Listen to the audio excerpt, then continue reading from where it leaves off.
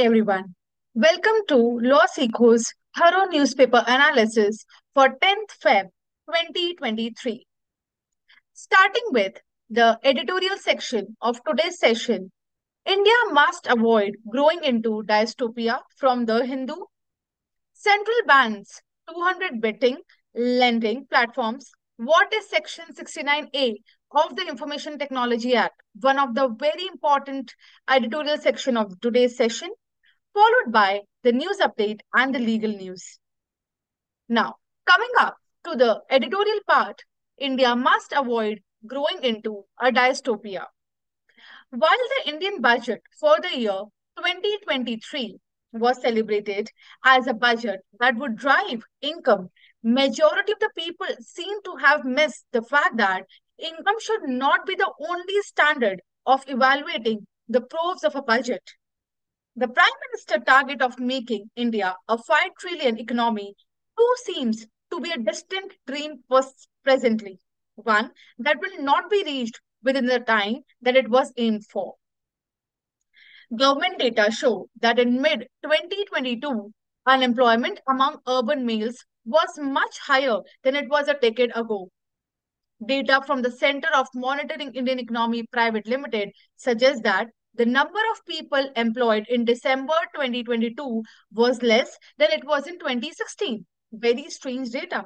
This means that the economic growth of India did not necessarily improve the employment of the country. Being an agrarian economy and taking into consideration the cohort of little education and skills, increased demand for goods of mass consumption alone will lead to an expansion of employment opportunities.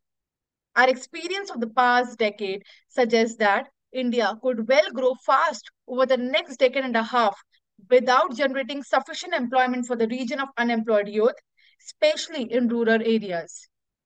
Now, one of the important article for the today's session is about what 69A of the Information Technology Act is all about and why it is in news. Ministry of Electronics and Information Technology has issued orders that block 94 money lending apps and 138 online betting platforms. The same is to be affected in an urgent and an emergency basis and was based on the recommendation made by the Ministry of Home Affairs on the matter. This is the result of an investigation into the complaint raised on harassment calls after small sums were borrowed, often at high and exorbitant interest rates. Section 69A of the Information Technology Act, one of the important sections of the particular act, allows the government to issue content blocking orders to internet service provider.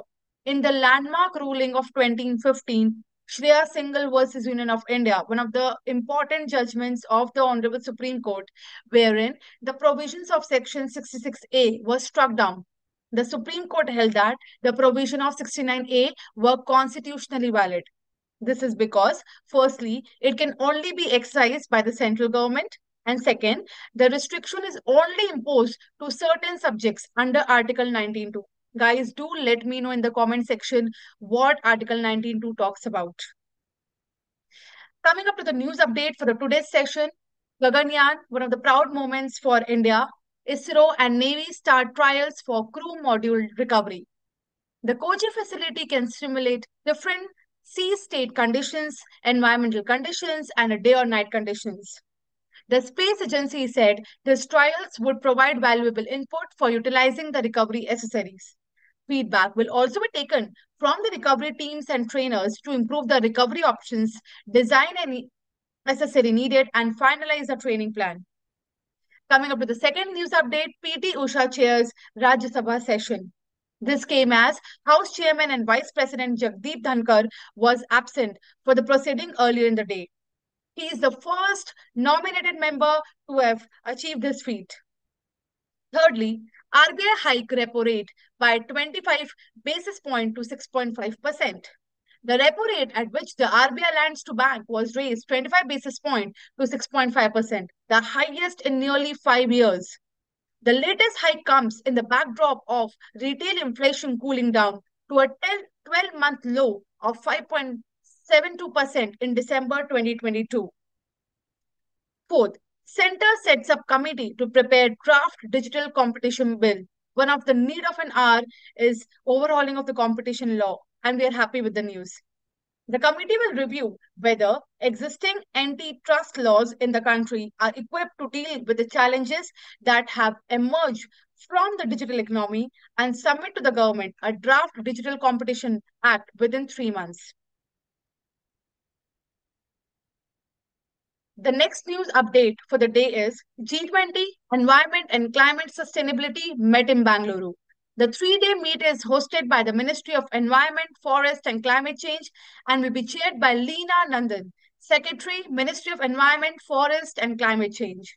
The G20 delegates are scheduled to visit the Kalkare Arboretum and Banerghata Biological Park in Bangalore. Sixth, Pakistan Navy to host 15 nations in maritime exercises. The regular maritime exercises are held every 2 years involving ships, aircraft, and special operation forces from February 10th to 14th. The next news update is a book launch by Mr. Salman Rushdie, new novel Victory City. It tells the story of the scorers and the poet who dreams a civilization into existence from the magic seeds.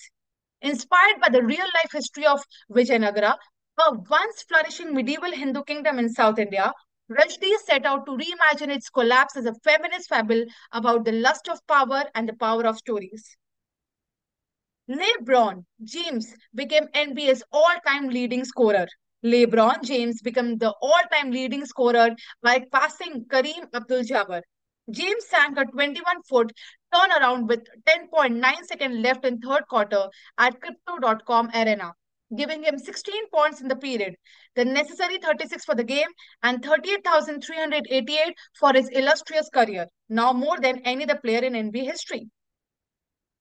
Coming up to the legal updates for the day is Bar Council of India has power to prescribe all India bar examination held by Honorable Supreme Court in the case of Bar Council of India versus Boni Foy Law College and others. A constitutional bench upheld the power of the Bar Council of India in prescribing the law graduates to pass AIB in order to practice law. Doing so, the decision in the case of V. Sudhir versus Bar Council of India 1999 was overruled. Coming up to the last legal update for the day is pending inquest proceeding under Section 174 CRPC. No bar for magistrate to order registration of FIR was held by Jammu and Kashmir Ladakh High Court in the case of Rahul Kumar and others versus Union Territory of Jammu and Kashmir. The bench held that a case may be registered for investigation by lodging of FIR on the receipt of information about the commission of cognizable offence without having to wait for a conclusion of inquest proceeding initiated under Section 174 CRPC. Stay tuned for more updates. Thank you guys. Take care.